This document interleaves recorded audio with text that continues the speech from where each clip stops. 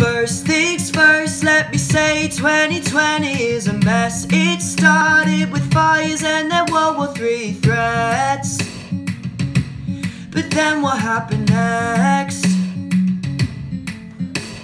Second things second, suddenly the whole world is quarantined. George Floyd was destroyed by the color of his skin. What is happening? He was walking down the street when the policeman came up to him and murdered him because of his skin. And he was screaming, I couldn't breathe, and the policeman ignored the screams. Now this is why we need equality. And you know we at it every day, where I'ma show you how to get it. It go, you are my enemy, there will never be peace. Basically I'm saying you should say sorry, I need the apology. Picture perfect everything on Insta, no one's on Facebook or Twitter. Netflix, YouTube are okay, Snapchat, TikTok all the way.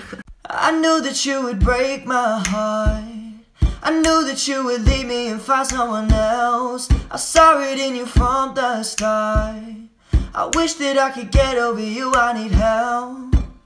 I love it when you post something on Insta. You know I'm always first to like your picture, cause you're all that I think about. I need you right now, ooh, I should be running, ooh, you keep me coming for ya. I thought you were my best friend, turns out it was pretend. All the time that I spent not knowing you're a fake friend. You really hurt me the day that you left me. I thought I was lonely, I thought I had lost me. I'm a sad guy, One, you pick up the phone whenever I need you, whenever I'm alone. Two, you got my back whenever there's a bully, whenever I'm sad. Three, you're so nice to me, and don't get me started on the loyalty. So basically, thanks for being my bestie. Dear 2020, why you gotta be unnecessary? You're probably the worst year of my life. Dear 2020, you better be just temporary, cause honestly, I'm still surprised I'm alive. Somebody once told me the world would be quarantined.